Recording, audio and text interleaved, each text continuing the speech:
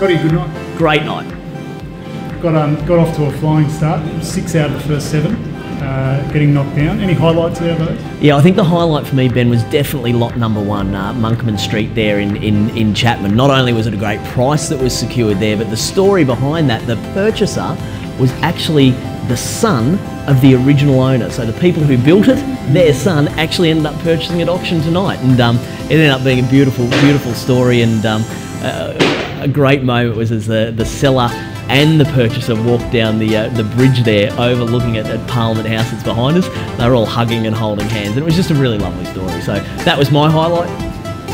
Very good. Well, that was one of Nikki's, of course. And yeah. Nikki, along with Team Jake and Bree, had 8 auctions each. 8 each. They did indeed.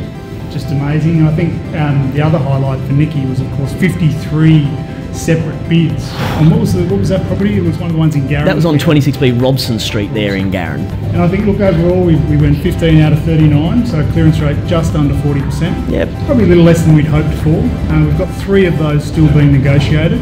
And hopefully those deals will come together in the next couple of days. Yeah, I believe they're not too far away at all, a couple of those, Ben. So yeah, absolutely. So a great night here at Old Parliament House for our second round Fantastic. of Summer Sizzler. And we'll look forward to the next one. Yeah, can't wait.